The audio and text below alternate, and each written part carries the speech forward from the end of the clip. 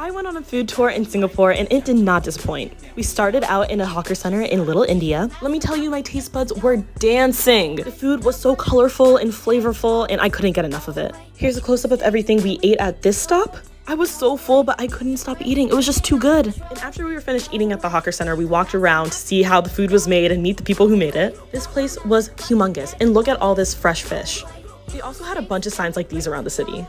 It was so cool to see these beautiful dresses and how they make these flower arrangements. After we wrapped up in Little India, it was time to head to Chinatown. I went to a Buddhist temple that is there for educational reasons to teach you about Buddhism. After we walked around for a bit, it was time for our second meal. And this dish that I'm eating has a Michelin star. I thought this food was so yummy and so different from anything I've ever eaten. It was so cool to try something new, and even better that I loved it. After that, we walked around for a bit and stumbled upon this store where you can pay to play with pugs. And if I didn't have a plane to catch, I would be in there. And then ended the day with some ice cream.